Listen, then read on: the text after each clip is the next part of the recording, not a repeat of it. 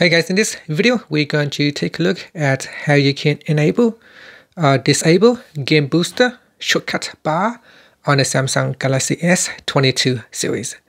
First, let's go back to the home screen by tapping on the home button at the bottom of the screen.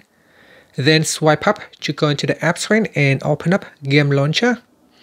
In Game Launcher, you want to tap on the More button and then tap on Game Booster. Next in here, you can tap on Shortcut Bar, tap on the toggle button to switch it off or turn it on. Once it is turned on, you can tap on the back key to go back to your Game Launcher homepage. Now in here, if you open up the game and you can see here on the side, there is a small button. If you swipe it out, it will open up the Shortcut Bar, and from here, what you can do is you can lock the screen. You can take a screenshot. So you can swipe it out, sorry.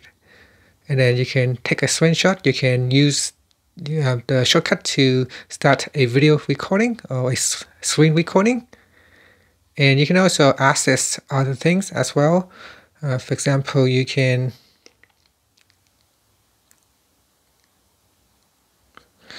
also tap on this button here, and this will allow you to launch all the apps in a pop-up window. So let's say I want to launch WhatsApp. I can tap on that and it will launch WhatsApp in a pop-up window. And that's it. Now you can tap on the home button to return to the home screen. Thank you for watching this video. Please subscribe to my channel for more videos.